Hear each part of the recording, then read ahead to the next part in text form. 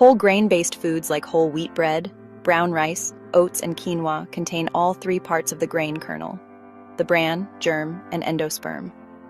Unlike refined grains, whole grains retain their full nutritional profile, offering fiber, vitamins, minerals, and other beneficial compounds.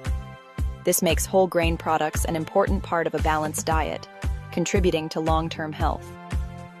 One key benefit of whole grains is their high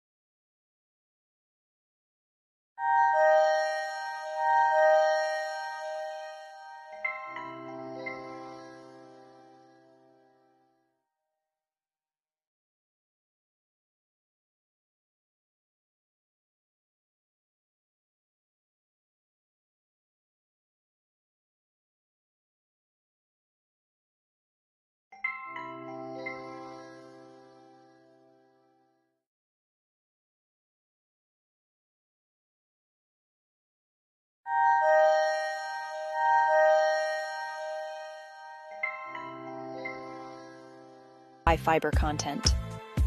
Dietary fiber aids in digestion, helps regulate blood sugar, and supports heart health by lowering cholesterol. Consuming fiber-rich whole grains can promote a feeling of fullness, aiding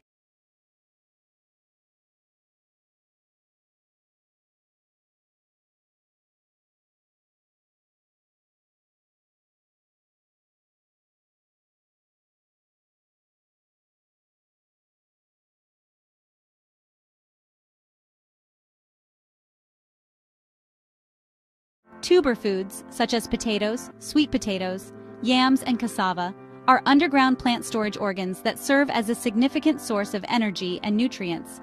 These starchy vegetables are rich in complex carbohydrates, providing a steady release of energy, making them a staple food in many cultures.